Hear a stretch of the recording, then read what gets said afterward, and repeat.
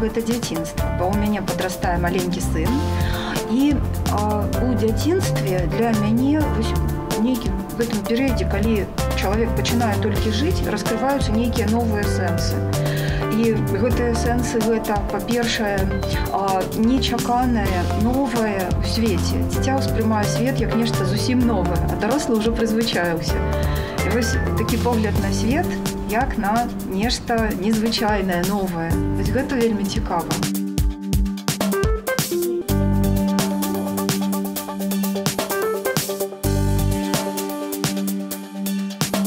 Ja mam punkt widzenia taki podwójny. Z jednej strony uważam go za bardzo wielką postać europejskiej i światowej kultury, a z drugiej strony też za kogoś, kogo znałem osobiście, więc te dwa spojrzenia się tutaj spotykają, bo to, co w podręcznikach jest nieobecne, ja mogłem obserwować z bliska. Rozmaite jego nastroje, rozmaite kontrowersyjne sytuacje, także jego opinie, które nie zawsze były opiniami takimi zgodnymi z powszechnymi oczekiwaniami.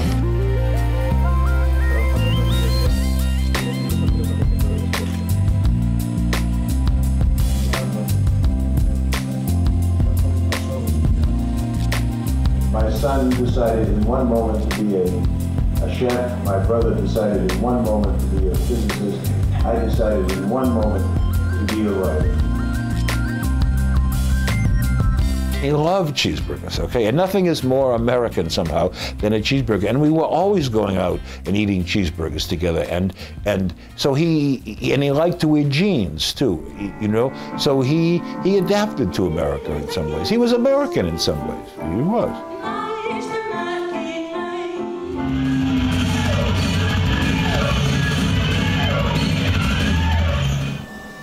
Dziękuję.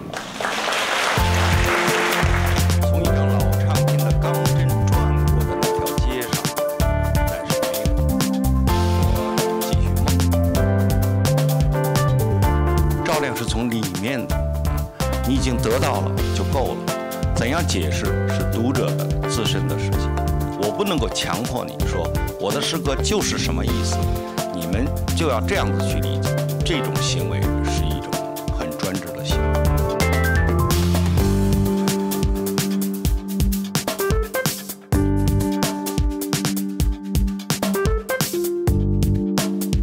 Poets can improve, I think, for one thing, people's sense of care for each other and people's sense of care for other living beings and for the planet as a whole. To be generous, compassionate, and open to all living beings, not just to human beings.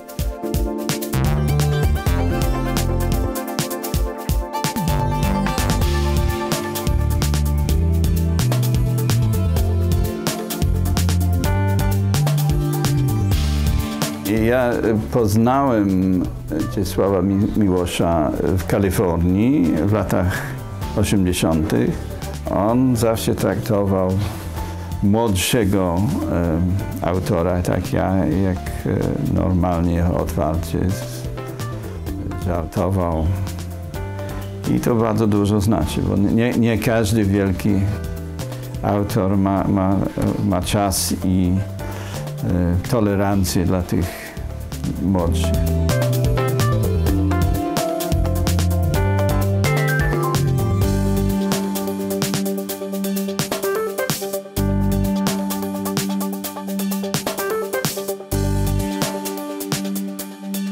W końcu Czesław Miłosz wymyślił spotkania poetów wschodu i zachodu. Wspólnie z Wisławą Szyborską zaprosili do Krakowa blisko 20 poetów z całego świata. Od tego się tak naprawdę zaczęła ponowna wielka przygoda Krakowa ze światową literaturą. Jego mocny powrót na światową scenę literacką i na światową scenę organizacji wielkich wydarzeń kulturalnych.